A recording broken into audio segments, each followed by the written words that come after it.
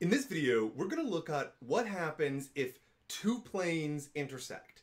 And in particular, we're going to come up with this notion of the angle between two planes. So one possibility with the intersection of planes is that they actually don't intersect at all. For instance, you can imagine this pair of planes that I'm going to try to sketch here. These are two planes that are parallel, and then there's absolutely no intersection between these two at all. However, there is still something we can say about this. In the scenario where they're parallel, the normal sticks straight up of the one, and the normal sticks straight up of the other. So maybe I'll call it N1 and N2. And in this case, where I've got the parallel, what I'm going to say is that my normal vectors, they have to have the same direction. They might not have the same length. I might put a scalar k here. You might have the one normal being, say, the negative of the other, or twice as long, or negative twice as long. But we do know that they have the same direction, and so they're just going to be a scalar multiple of each other. So that's one possibility. So I'm going to sketch a couple planes that are going to intersect. So let's draw one that looks sort of like this. So that's my first plane. And I draw it with a little bit of perspective here. And then if I'm going to try to draw a different one, maybe I'll choose a bit of a different color here, I'm going to imagine that it cuts down at some sort of angle here. And then it goes off like this. And then it cuts down, and I'm going to put some dotted lines here as it goes underneath of the plane and cuts down and picks up like that. So this is my picture of my intersection of two lines, and I want to kind of imagine here that there is this line of intersection that goes through where these two different planes are going to intersect. So if you can imagine, I've got one plane and I've got another plane, and as they both cut through, you get this line of intersection, and that's what I've put down here in the dark black. All right. Now there are several things that I can ask about this scenario. I could ask, for instance, what is the equation of that line of intersection? Another thing that I can ask would be, what is the angle between the two different lines? So for example, if I look here, there appears to be some sort of theta value, and I imagine I got my one plane like this, I've got my other plane coming like that. There's some angle theta in between them. So those are the kind of questions that I might ask. What's the equation of this line of intersection, and what is the angle between these two different planes? Now, one of the major things that we know for planes is that if I have an equation of a plane, I can immediately get out of that a normal vector. So let's take the more horizontal looking one. I'm going to imagine that I've got one point here in the center. That's going to be my base point. It's one of these points on this line of intersection. And then I have a normal vector, which I'm going to refer to as N1 to be associated with the plane one that I have. And if I have my horizontal plane, it's going to stick straight up. And then likewise, if I go back into the blues, I have this one that's coming down at a bit of an angle here, but I also get a normal for that, and I'm going to call that the normal 2, and that's associated with this second plane that I have here. So then, this is the interesting point. If I think back to what the angle was, we wrote the angle down here on the left between the two planes, that angle is the same angle as this angle that we have here. That angle theta that is between the two different normals is going to be the same.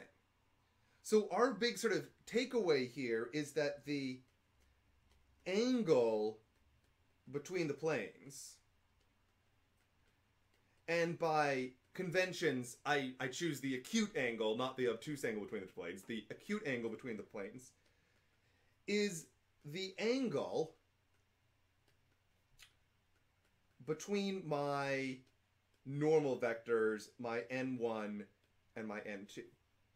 And the nice thing is that I know quite a bit about how to deal with angles between vectors. We've studied that several times. We can either use the dot product or we can use the cross product. In particular, we've seen that N1 dotted with N2 is going to be equal to the length of N1, the length of N2 times cosine of theta. So this gives us a way to figure out what the angle between the planes are, provided I can figure out what my two normals are. Okay, so let's see an example. I'm going to imagine that I have one plane given by 2x minus y plus z minus 1 is equal to 0, and then that I have a second plane given by x plus z plus 3 is equal to 0. So the first thing that I should be able to do is glance at these equations of planes, and I can pull out what the normal vectors are. The normal vectors are just going to be the coefficients of the x, y, and z. So my n1 is therefore coefficient of x is 2 minus 1, 1. That's the coefficients there. And for my second plane, it's 1. Be careful, it's always the 0. If the y doesn't appear, that means that there's going to be a 0 in front of it. 1, 0, and another 1. And then I can compute what my dot product is going to be. I can therefore say that cosine of theta is the dot product of these things, 2 minus 1 dotted with 1, 0, 1, divided out by their length. So the divided out by the first one is 2 squared plus 1, and divided out by the n2 here is 1 squared plus 1 squared. All right, carrying on, my dot product is the sum of the product of each of the components. So the first two together is going to be 2 plus 0 plus 1.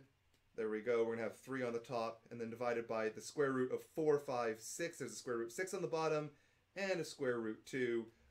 So if we look at the square root of 6, that's the same thing as square root of 2 times square root of 3. We have a 3 on the top, so that cancels and just leaves me with just a square root 3. And then I have 2 square root 2's on the bottom, so I get 3 halves.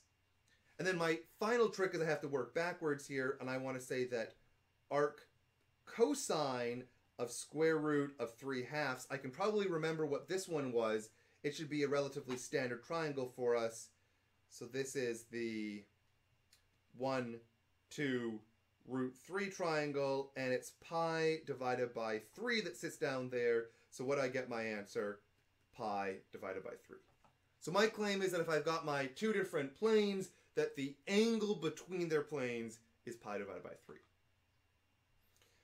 Another thing that I could try to do, sort of keeping in the same example, is I could try to find the equation of that line. So let's try to find the equation of the intersection line.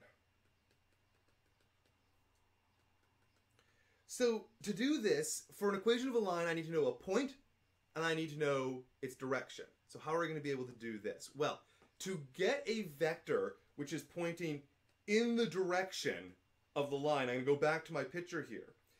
If I want to have a vector which is lying in the direction of the line, I've got my n1 which is in the plane, or it's perpendicular to the plane, sorry. I've got my n2 which is also perpendicular to the other plane. And I want a vector which is going to be inside of both planes, which is another way of saying I want a vector which is orthogonal to both of these normals. And I can do that by the cross product. So I can therefore take this vector, I'm going to draw it right through my angle. This is the vector n1 cross n2, and it lies in that line of intersection, and therefore orthogonal to both of the two different normal vectors. All right, so going back to our example, we should be able to compute this. We have our two different normal vectors given, and we can compute their cross product. So n1 cross n2. This is going to be given by my I, J, K. I'm going to plug my numbers in. 2 minus 1, 1, and 1, 0, 1. And so in the I direction, I'm going to get a minus 1.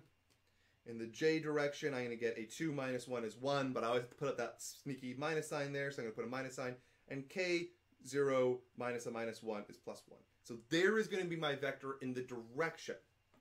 Now, I'm not quite done, because I also have to go and find a point which is on the line, right? I found the direction, but I need a point and a direction.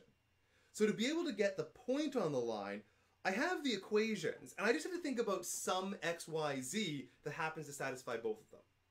And you can go and try to play around and do a little bit of guesswork to find that, but it can sometimes make it easier just to force one of the variables to be 0. So I'm going to suppose that my x is equal to 0 here. And this is just saying, look, I've got this gigantic line here. It's got infinitely many points to it that could work. I just need to choose one of them. Why don't I make my life a little bit easier, and I'm going to take the intersection with the YZ plane, where I force x equal to 0, and that's going to tell me the point on the line that happens to have this coordinate. So this is a perfectly reasonable thing to do. And so looking back at what my equations are going to be, that's going to give me the two different equations, minus y plus z minus 1 is equal to 0, and the equation z plus 3 is equal to 0.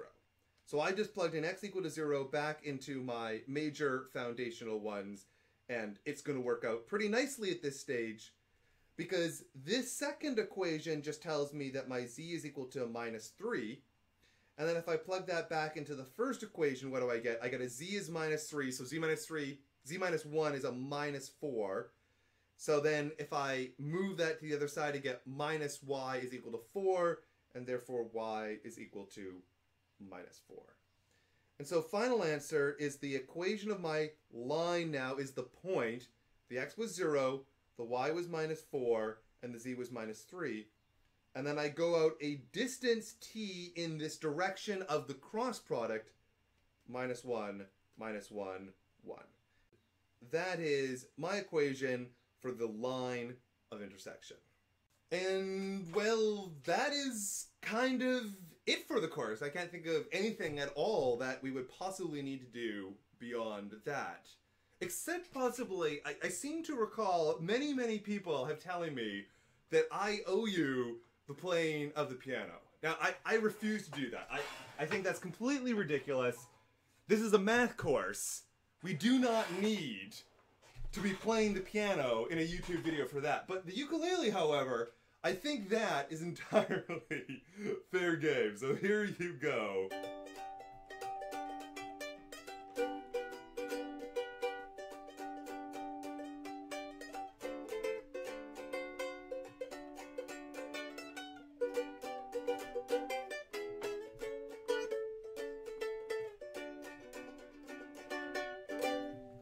All right, you have a good luck on your final exams.